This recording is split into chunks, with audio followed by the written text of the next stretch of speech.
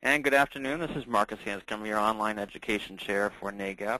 I just want to thank you all for joining us for another exciting webinar. We've really been trying to add some additional educational resources for you, our members. I know we have some visiting folks here that are connected with Carnegie Communications, and we're thrilled today to have Melissa Rekos, Vice President of Digital Services for Carnegie Communications, to join us. And just briefly, we will have another webinar upcoming with Platform in September, so keep your eyes on your inboxes for that, and we'll be having some continued webinars beyond that. We also have currently our proposals, our request for proposals is out for the NAGAP annual conference coming up in April. That'll be in San Diego, so be sure to check your inboxes, and if you'd like to submit a session, we'd love to have you.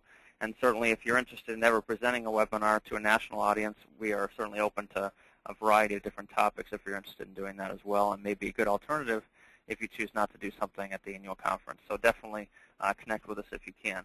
So we're very pleased to have Melissa with us from Carnegie Communications. She's going to talk to us today about, is the stealth applicant headed to graduate school? And for many of us on the graduate school side, we've certainly run into this issue and look forward to some of the information that she'll be providing to us.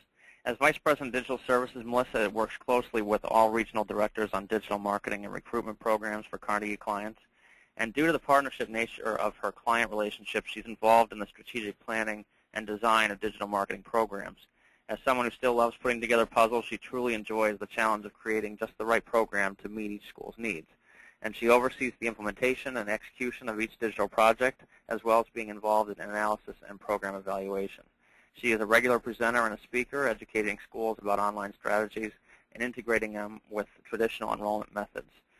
She's been involved in the digital space since 1997 as a co-founder of the original Teen.com, and she was instrumental in the growth and success of the business and the evolution within the teen market. In 2000, Teen People recognized Teen.com as a top teen website, and her passion and understanding of that audience continues today. And certainly we're interested in some of the great research and the work that they've done in digital marketing and Melissa's regarded work in working with stealth applicants. Just quickly, just so you know, if you have any questions throughout the session, please be sure to ask them in the questions box on the right side of your screen. And Melissa will be stopping periodically to answer any questions during the session, and also we'll take questions at the end in case you have any. She has graciously allowed for us to pass along the slides to you following the session, so we will email those out to you. And a video recording of this will be posted to the NAGAP YouTube channel shortly after the following of the session. So again, thanks so much for joining us, and at this time I'll pass it over to Melissa. Hi everyone, welcome, and thank you so much for joining us. And thank you so much, Marcus. So just real quick, just a quick history on how this webinar sort of even came to be. We do a lot of work with both undergraduate and graduate programs across the country. And what we were starting to hear a lot of was sort of some of the rumbles we were hearing, 4 and 5 years ago, starting to really percolate at the undergraduate level on this impact of stealth applicants. And I've been dealing with graduate offices that I'm starting to see some of those same percolations of this concept. And we're even seeing it in some of the campaigns that we're running, a little bit of frustration to some extent, but also just curiosity in terms of, what's going on and what are we seeing in terms of those changes, and how do we, as marketers, as enrollment officers, and admissions counselors even, how do we address some of these, and what's this new landscape sort of look like? And that sort of developed into this concept of, are we looking at the same students? Are they kind of aging through our system, if you will, aging through higher ed? So that's kind of where this kind of came from, this concept. So real quick, what exactly is the stealth applicant? And there's a lot of different ways of describing it, but I think a pretty agreed upon description is it's a student where the first point of contact with the school is the application itself. This is this whole notion of students not pursuing the traditional avenues that we like them to pursue, where they're filling out an inquiry form and having numerous discussions and really giving us the opportunity to engage with that student prior to the application coming through. So what did we see as the impact at the undergraduate level? Well, some of what we heard from the enrollment offices that we deal with was the frustrations with, the student's true interest level is a little harder to predict. missed opportunities to contact and recruit the student directly and really sort of sell the student on those best benefits that might make that school a perfect fit for that particular individual. It also required that admissions offices really reevaluate their enrollment forecasting. It caused the old methods and the old percentages, if you will, and all that forecasting kind of had to be adjusted. And in some cases with schools that were seeing very high self-applicant rates in the 50s and 60s percentiles, really had to adjust, in terms of the number of applications that they accepted, and in terms of how those students were yielding for them. And the studies showed that the stealth applicants were often yielding at a lower rate. And that was due to several different factors, including that stealth applicants on average were applying to more schools. So obviously they're turning down more schools. But also, speaking back to our second point here, a lot of those opportunities for that contact and recruiting were lost. So a lot of times the student wasn't invested quite as heavily as a non-stealth applicant in that particular institution. So where we really started seeing this buzz hit the big boys, if you will, the Chronicle of Higher Education published on March 31st of 2006, real very deep dive article into this rise of the stealth applicants and what type of impact that was going to have. And again, this was focused on the undergraduate side. In March 2009, McGuire & Associates, who's actually located up here in Massachusetts, conducted a poll on what were they seeing as the impact of stealth applicants in undergrad admissions over the last 10 years. And you can see there that there was an increased greatly in terms of how it was changing the process and how they were dealing with the stealth applicants. It also hit the New York Times, in terms of, in an era of admissions, what was this impact happening in the admissions offices, and how were individual schools starting to deal with it. And then NAGAP, actually, the NAGAP blog, which is called Admitted, Sarah Cox actually interviewed stealth applicants and reported on her findings in April 30th, 2012. This article was published. And I highly recommend for any of you that either can use access through your undergraduate offices, this is a great article. Granted, it is focused on the undergraduate, but I think what you might find interesting about it is because it was interviews conducted directly with students, I think you'll see some direct correlations into the students that are now applying with you all as well. So one of the things that we really started conceptually looking at was, is the stealth applicant aging? This was the Noel Levitt study that was published in 2010. And you can see here the stealth applicant rate increase from 2008 till 2010. So this would be the graduate in class of '08 and the graduate in class of 2010. Well, if you look ahead to 4 years, obviously, to complete their undergraduate degree, and for those of you that are recruiting students coming directly out of high school, this is really the sweet spot of where you're recruiting right now. So is there really a sort of a trend that we're seeing of these students aging through the system? And if so, does it stand to reason that these former undergraduate prospects would age and then elicit the same behavior in researching a graduate school that they elicited in researching at an undergraduate level? Why would they necessarily change their comfort level and become more interested in having those communications if they didn't participate in those communications early on in their undergraduate work? So why would a student be stealth? What really causes a stealth applicant internally as a student? And I think one of the things that, in our industry we tend to forget is that they really don't necessarily have a full understanding of the benefits of contacting the school. Very often the way opportunities to contact the school are presented to them are, for more information.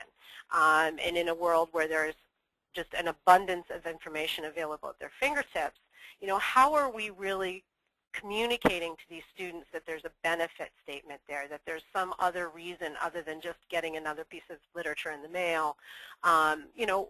Really they don't necessarily understand that they're interfering with our processes. They really don't. All of the information they need or think they need is now available at their fingertips online. Schools have done a fantastic job of providing all of that detailed information online. And as such, the students, as I mentioned, often don't feel like clicking on a request information is necessarily beneficial to them in any way. What more could they possibly need to know? They use multiple sources in the decision-making through their research online. So they're no longer relying just on the information that comes from the school itself. They're relying on third-party information. They're seeking out videos on YouTube. They're seeking out former students who have something to say. So they're looking for those external sources of information that may not be found just from talking to someone in the admissions area at a graduate school that they're looking at attending. One of the things that came out of several of the interviews in that NAGAP article that I referenced before is this concept of a fear of being judged. They haven't been accepted yet. So, being able, there's a little bit of an apprehension in having conversations with admissions offices where they might divulge some of something that maybe they feel might impact their application in a negative way. So there's a little bit of fear of that, especially with a school that maybe is a little bit of a stretch for them to get into. And this is a generation that's now aged through who are actually less likely to use in-person connections with strangers. They've grown up very capable of using technology as a buffer to that sort of in-person vulnerability that happens with someone they don't already know really well. There is a mistrust of the information being given direct from the school. There is sort of this feeling of they're all trying to sell me that they are the best. They're all telling me this is what they do so well, or this is what they do so well. So there's a little bit of a mistrust there. So that's something else that we have to, sort of overcome a little bit and figure out how to make sure that they know that we're on their side and that there's somebody here to actually be an advocate for them as they sort of pursue what their future might entail. And there's also this interesting concept that they tend to feel that they are kind of bothering the contact at the school. And this sounds a little odd as we sit on our side of the fence, but if you think about how often this generation, and perhaps even yourself, when you pick up the phone and you call a company nowadays, how often do you get the response of, well, all of that information is available on our website? We've kind of grown up in an era now where that's a common response by commercial retailers. When we go to call an airline, we're going to deal with why don't you try going to our website first? And then if you really, really can't get an answer there, try and come back. And it's sort of this sensation that we get that we are bothering somebody by actually wanting to talk to a human. So they've kind of grown up in that environment. So there is a little bit of apprehension that, is this something I really need to contact somebody for? Or perhaps maybe I could just go on the website and try and dig up this information myself. So again, these things are all leading to sort of this behavior where you're not necessarily divulging who you are. And all of this allows them to stay insulated until they're ready to make a decision. No risk. They haven't really put themselves out there. They haven't really exposed themselves in any way to someone who could be taking notes on them or judging them or feeling bothered by their inquiries. This was a great quote. This came from that article that I was referencing a moment ago. The stealth applicants interviewed were mistrustful of information received from institutions, fearful of failure, aware of being judged and the risk of not measuring up, and deeply concerned about the impact of their decision. They were afraid of being perceived as annoying and mistrusting of information received from institutions.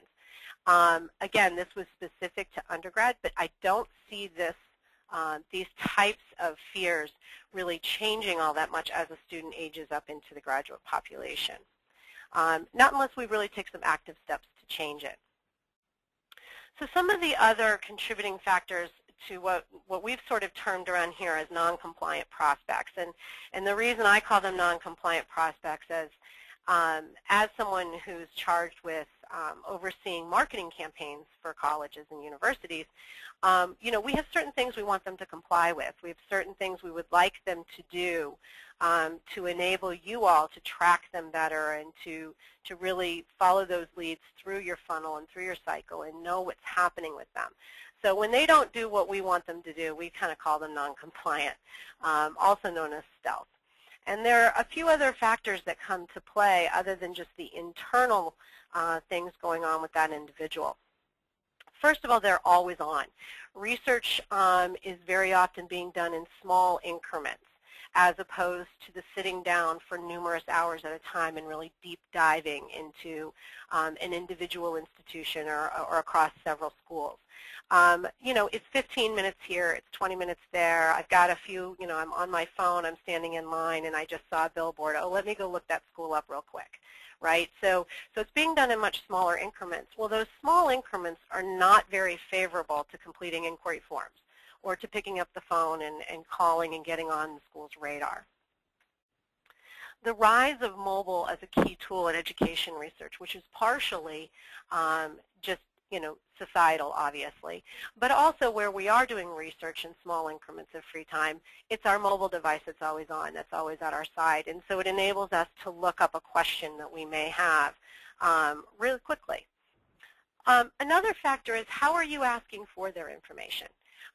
We see this all the time. I grabbed a couple quick screenshots here from a few graduate schools that we work with. And again, you see this recurring theme of request information, request information, request information. And inevitably, that's the way contacting you is worded most often across the board. So again, the question is, how are we asking for their information? Well, what we really want is we want their information. But what we're asking them is, do you want more information?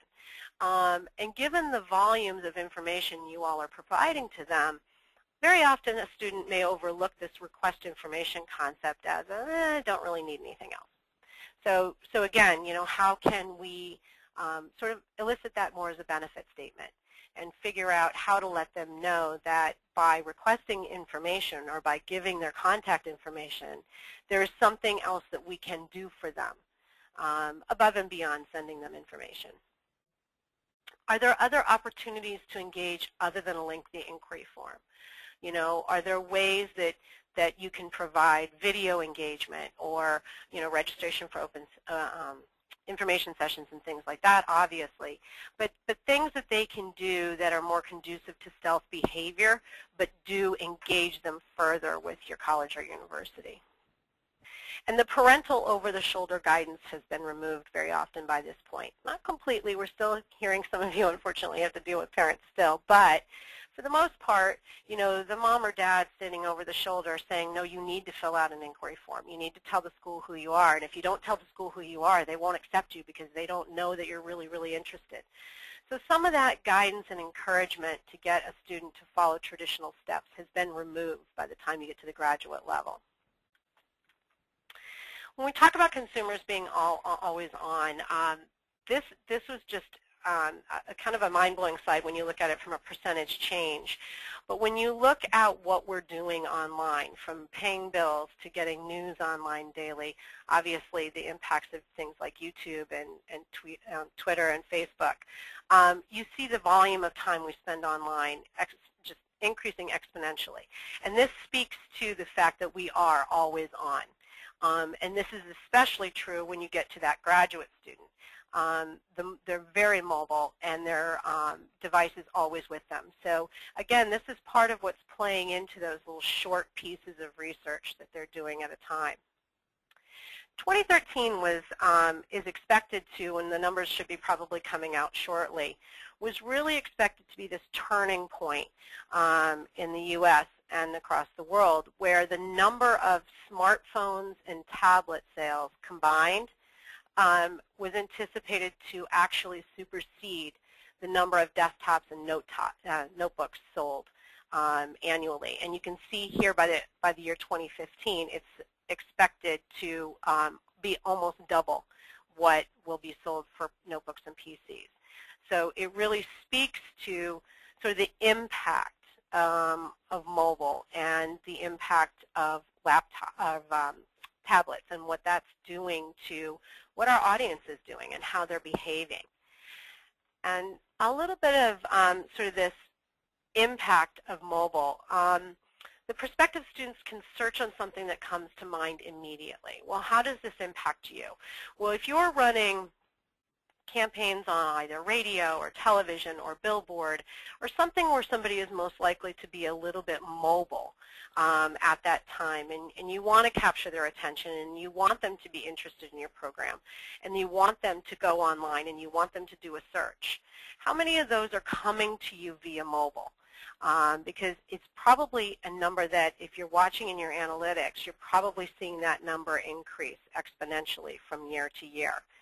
And they're doing this research on their mobile device, and it's sort of a catch-22. We're accomplishing what we want to accomplish. We're getting them to engage with us, we're getting them interested in us, and we're getting them to come to the site. But the question then becomes, are they able to do what we want them to do when they get there? Do you have a form that could realistically be found on your mobile site? If somebody becomes interested in you and they want to reach out to you, is that easy to find? Do you have a form that can realistically be completed on a mobile device? Realistically. Like, really? Would someone actually take the time to get there and work through the system and fill it out? And again, I stress this with our clients. Seriously, have you gone and have you done it? Have you actually seen how easy that is for somebody to do?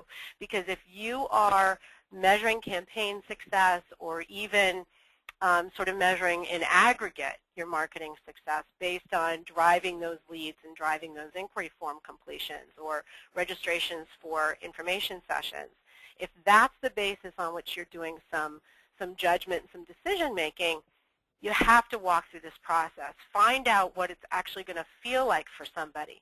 Because in a lot of ways, we're kind of contributing to the rise of this problem. It's already a trajectory that we're not going to be able to stop. But we can do things to potentially improve the experience, if you will, for those students who are trying to be compliant and are trying to do what we want them to do.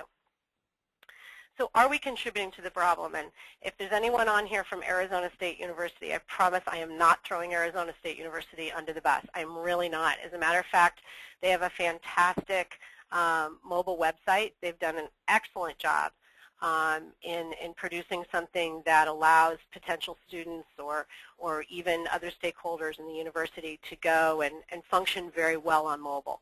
The reason I'm using them as an example is most schools don't have the budget of something like an Arizona State University and don't have access to be able to maybe do something this well. And yet, even with being able to do something this well, what we still saw when I went in here was what I'm going to show you. And this is what I mean by you really have to kind of walk through the process as a potential student. So I scrolled down, and in this particular case, I went in as somebody who was looking for a graduate program in their College of Liberal Arts and Sciences. So I clicked on colleges and schools. I clicked on Liberal Arts and Sciences. Went to a great, and again, great mobile site for gathering information. Clicked on graduate studies. I then received this page, which then I clicked on the contacting the graduate office, graduate college office, because I wanted to actually potentially give up my information and get some information sent to me, which led me at this point off of what is a truly mobile site, and this is very normal in mobile development.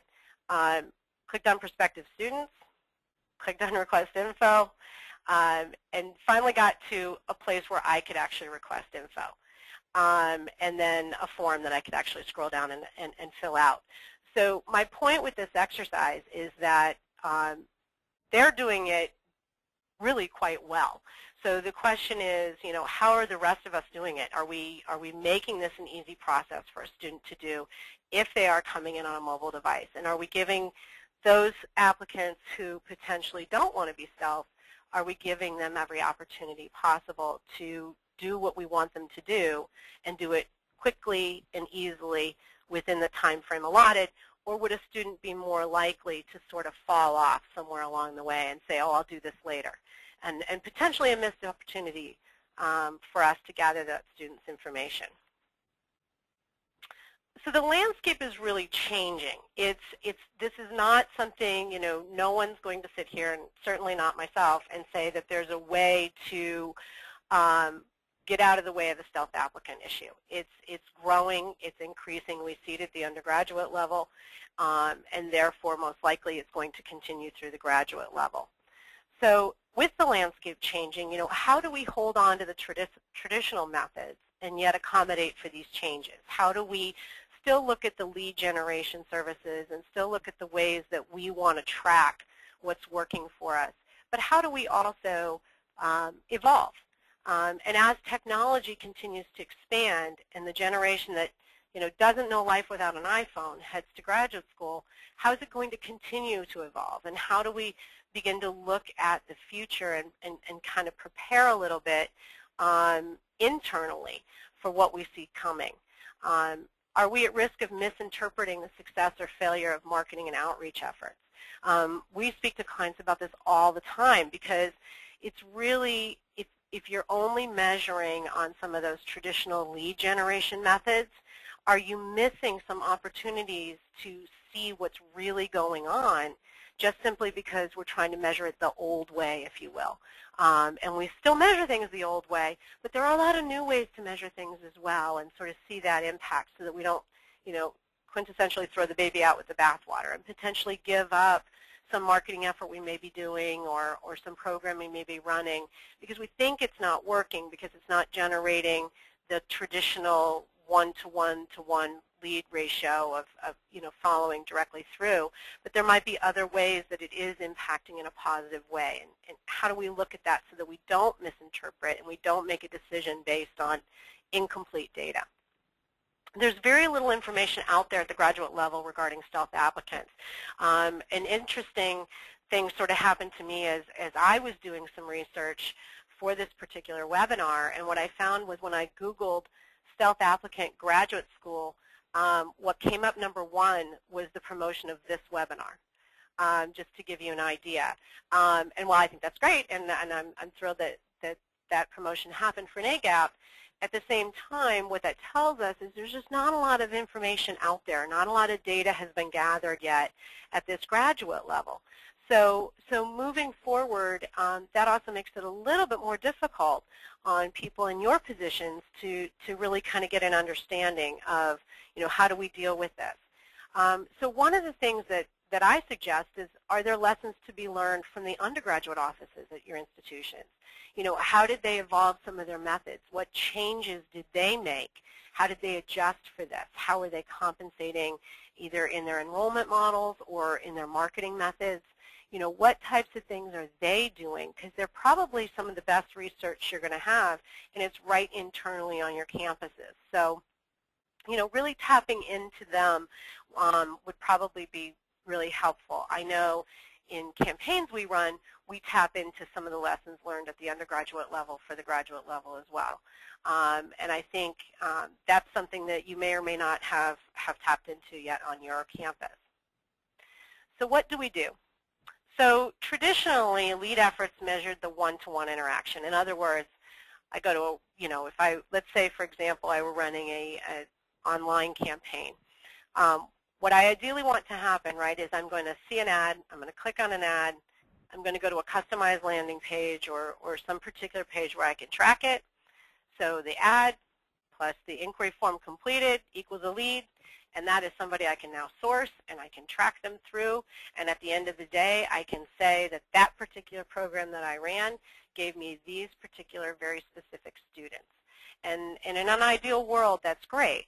But what we're seeing is that while that final conversion may be what actually got measured, what we now know is that in this world of a lot of noise and a lot of marketing, both traditional and online, the conversion might get attributed to the last touch, but it really takes a lot of other influencers to set up that conversion.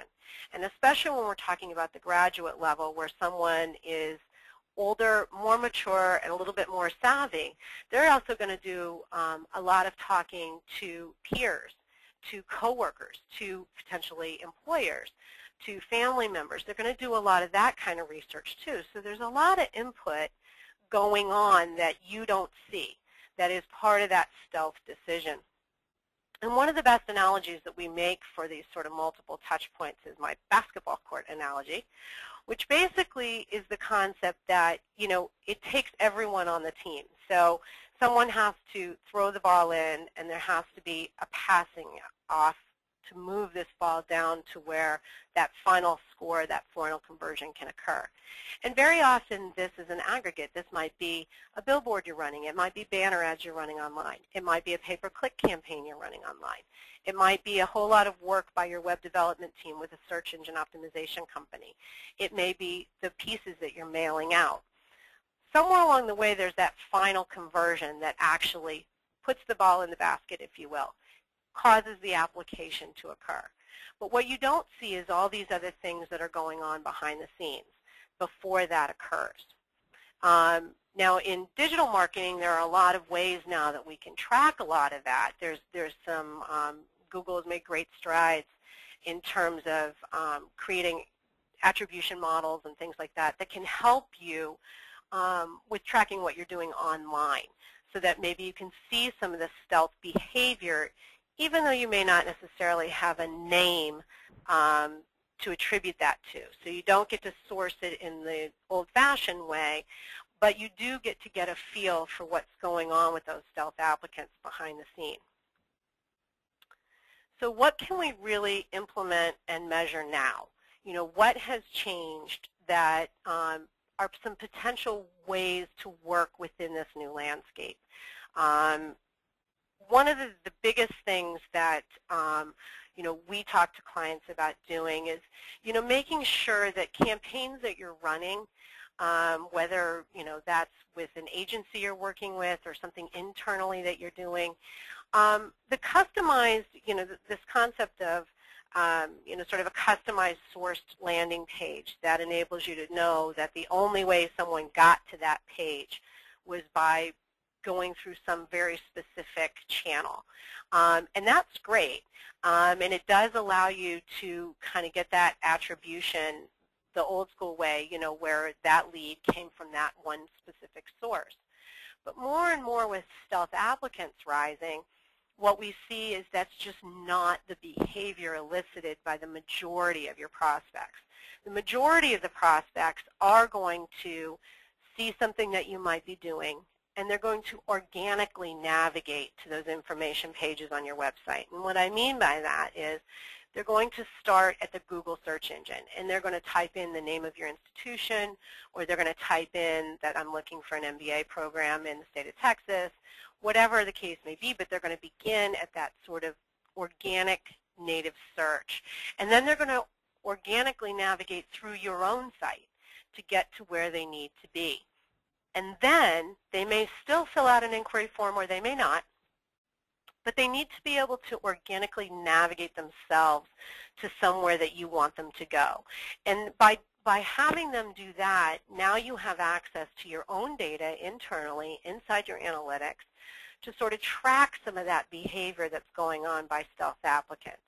So that even if they're not filling out an inquiry form, you can at least see what they're doing. You can see how those engagements are working. You can see how they're going from one particular area to another particular area on your site, and whether or not they're actually flowing the way you want them to flow inside of that. And you can see what a stealth applicant is doing, even though you may not know who the name of that student is.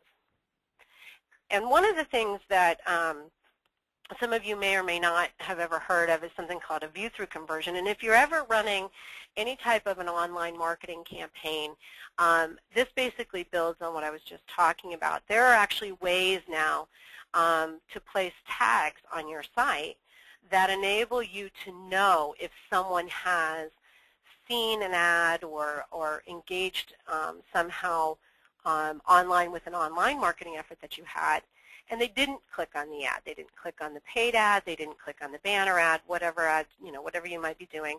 They didn't engage with it directly, but they came back around through your front door and then later went on to complete some type of key action, whether that was viewing a video or registering for an information session or potentially completing an inquiry form. But whatever those actions on key pages are, you can actually register those and count those.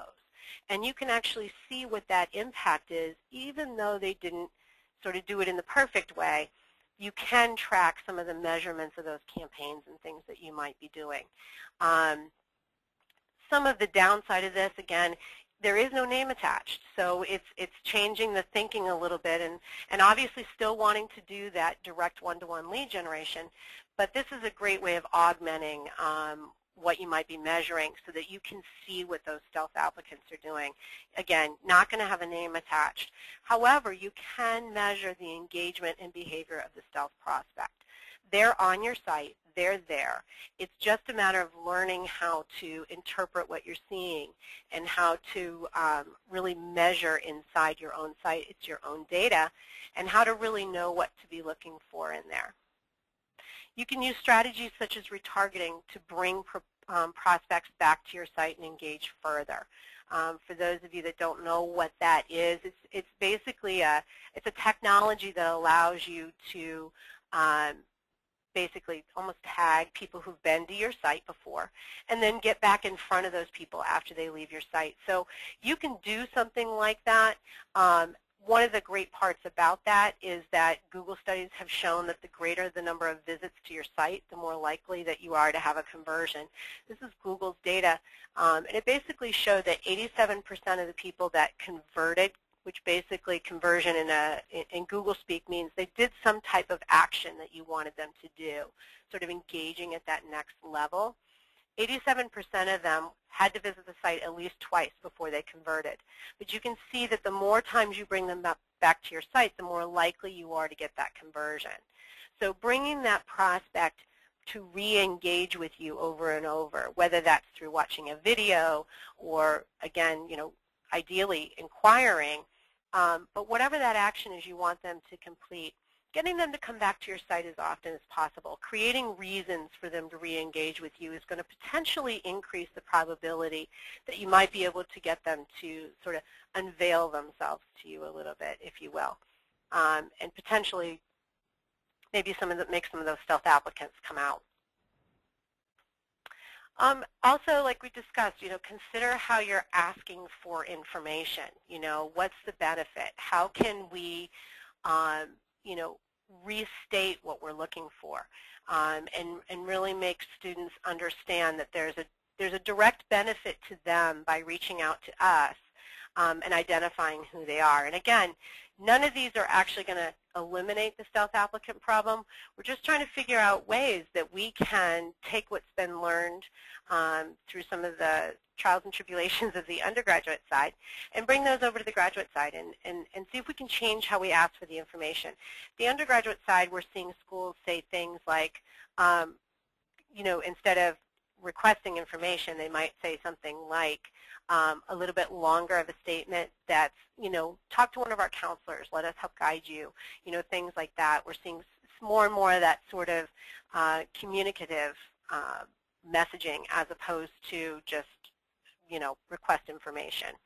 So think about how you might be able to do that. How can you talk to a student about what you can offer them if they reach out? And then analytics, analytics, analytics. I can't stress this enough.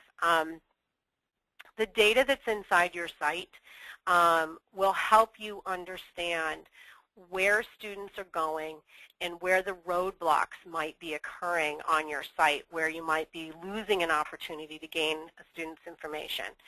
So by changing a little bit about how you measure what you're doing and looking inside your own analytics, in addition to looking at those direct lead sources, but also looking at your own site and the fact that you already are sitting on this data and how can you use this data to unveil potentially more opportunities to collect a student's information in some way. If you see that a certain percentage of the people who come into your site are hitting your inquiry form, but the percentage that are actually completing it is really low.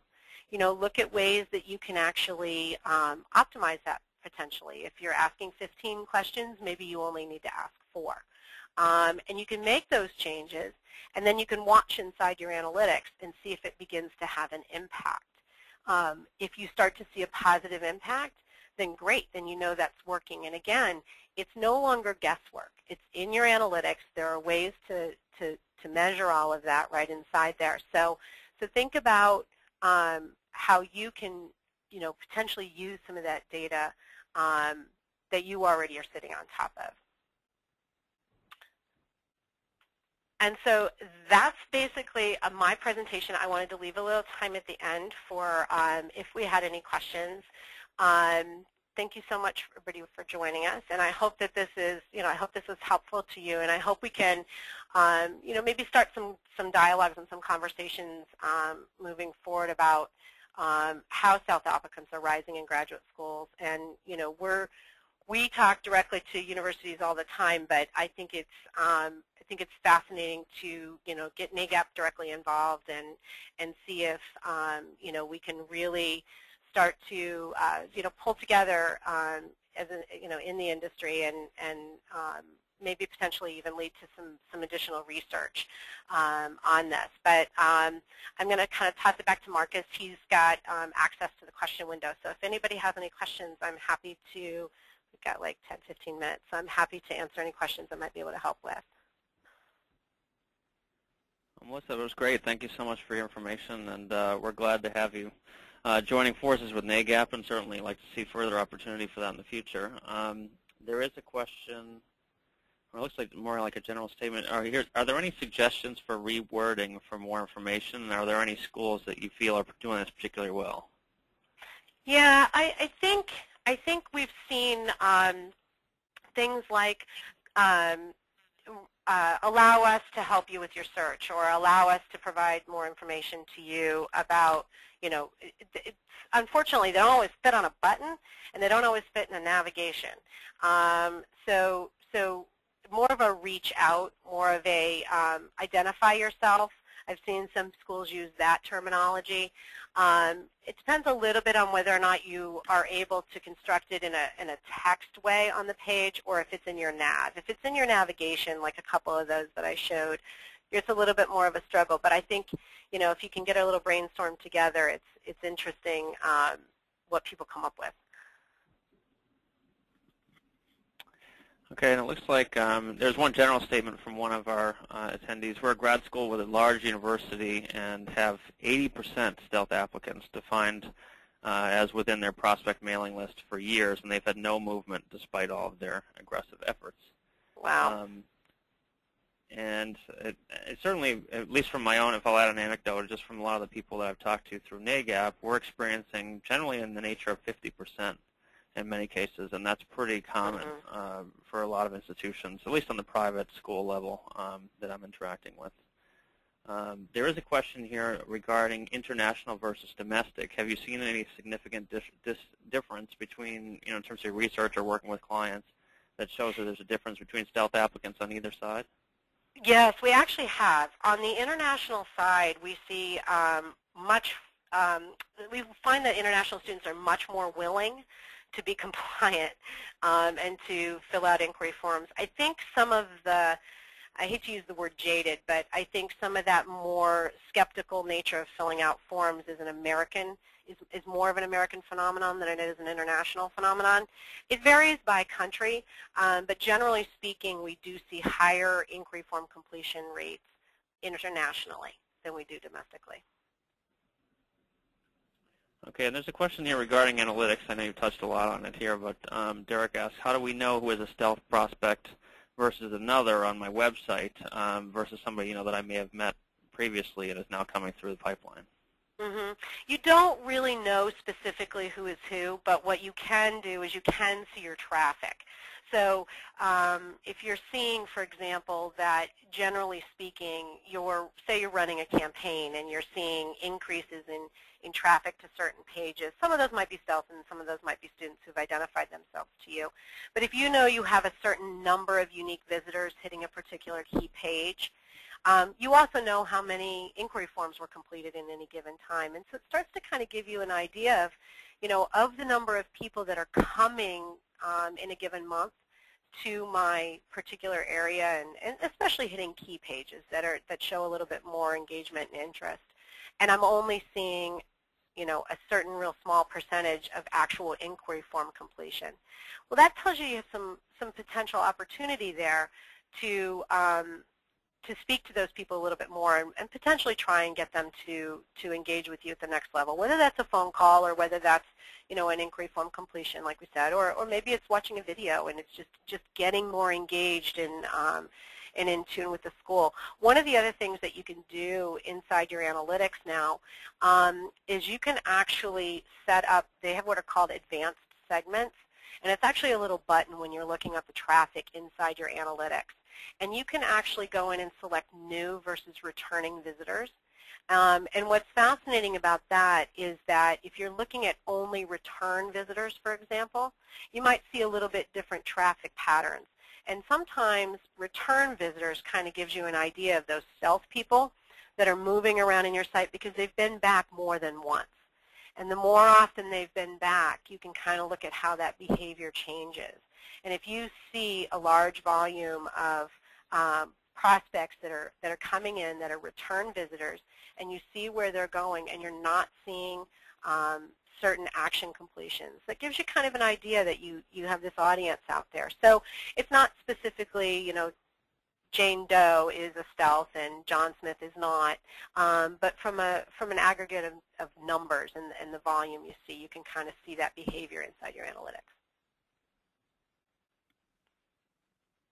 And there was also one other general statement from the woman who's coming from the large institution with 80% stealth. She mentioned here that she was reiterating that her international students do seem to be more compliant, but they aren't necessarily greater or stronger prospects, even though they are going through that chain. So just an interesting observation from her there. Mm-hmm.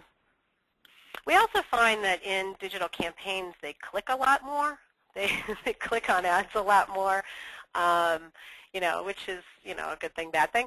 But they do tend to click on ads a little bit more, and they do tend to get a little bit more engaged. And I think some of that might just be the perception that if they are overseas, they do need to engage a little bit more in order, they might have more questions, first of all. It's usually a little bit more complicated of an application process. They may have questions that require human action and intervention. So I think that's some of the reason. But we also see them even just engaging at the click level. A lot more. We see higher click-through rates on digital campaigns over there, both on the pay-per-click side as well as things like banner ads and stuff like that. All right. Well, it looks like we got through, I think, all of our questions. If there are any further questions, certainly feel free to enter them now. But at this point, I think we're pretty much all set. So, Melissa, thank you so much for your time today and for all of your valuable information. As I mentioned to all the attendees, we will post the recording of this video on our YouTube channel for NAGAP, so watch your inbox for that. We will send you an email with follow-up information on how to get the slides and get the recording.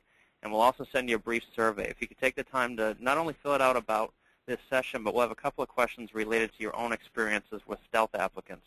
We'd love to just get a little bit of a pulse on what you're experiencing at your campuses so that we can develop further research. And I know Carnegie wants to invest some resources in determining if that's really something that we can look into a little bit more in depth and get some really valuable information. So again, Melissa, thank you so much for your time. Thank you all for your time this afternoon and for joining us, and we look forward to seeing you at future webinars. Make sure to watch inbox for our next webinar with Platform. It should be the middle of September. So thanks so much, and enjoy the remainder of your summer. Thank you, everyone.